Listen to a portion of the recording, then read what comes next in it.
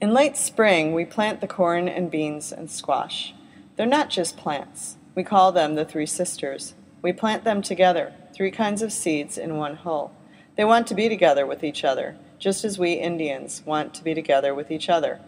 So long as the Three Sisters are with us, we know we will never starve. The Creator sends them to us each year. We celebrate them now. We thank Him for the gift He gives us today and every day. Chief Louise Farmer, Onondaga.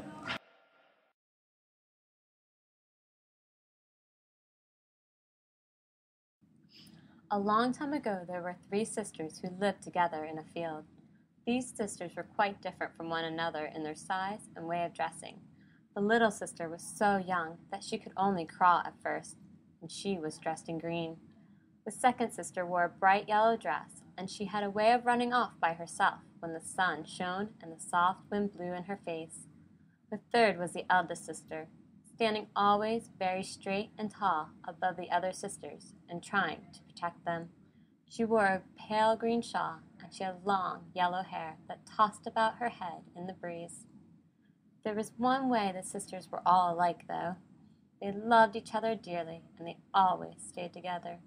This made them very strong. One day, a stranger came to the field of the three sisters, a Mohawk boy. He talked to the birds and the other animals. This caught the attention of the three sisters. Late that summer, the youngest and smallest sister disappeared. Her sisters were sad. Again the Mohawk boy came to the field to gather reeds at the water's edge.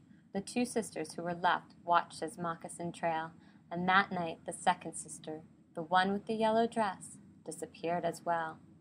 Now the elder sister was the only one left. She continued to stand tall in her field. When the Mohawk boy saw that she missed her sisters, he brought them all back together, and they became strong together again.